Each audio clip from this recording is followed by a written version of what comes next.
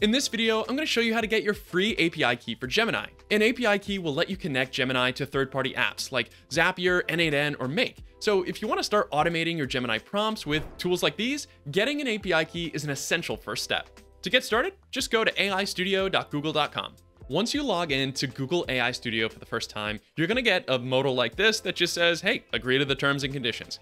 Just check this one box here for accepting the agreement as a developer and click continue. On this home screen in Google AI Studio, there's a lot of options. We can vibe code a Gen AI app, we can chat with models, and we can monitor usage in projects. But the thing that we're going to focus in on first is creating an API key. So click on Get API Key in the bottom left. You have a default API key with Google AI Studio, and we could just copy this right here and you'd be done. But if you want to create a new one for whatever you're working on, click on this Create API Key on the top right. Give it a descriptive name like My Cool Project, and create a new cloud project. We're gonna create a project like something important, create the project. You'll notice that is automatically selected once it loads, and click on Create Key. After a second, it'll pop into that API keys menu that we saw just a few seconds ago. And you can click on this Copy API Key button.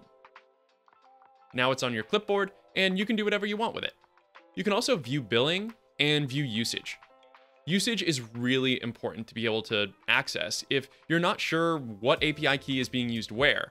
Once you get more familiar with Google AI Studio, you'll start to look at usage metrics when your API keys are being used in different applications, like one for Zapier, Make, N8N, or some vibe-coded cursor app that you're working on. Note that Google AI Studio is very generous with their free plan, especially if you're just testing different automations. But if you're running a production scenario where you actually have hundreds of API calls happening on a per minute or per hour basis, you're going to need to navigate to settings and billing support. But for most people, the free plan is just fine. And that's it. You can now use your Gemini API key in Zapier, N8N, or any other app you'd like. If you need help setting up AI systems in automations, go to hourly.xray.tech for expert support. You can sign up for one-on-one collaborative sessions so you can learn as you're building your project. This is the fastest way to get your AI projects off the ground.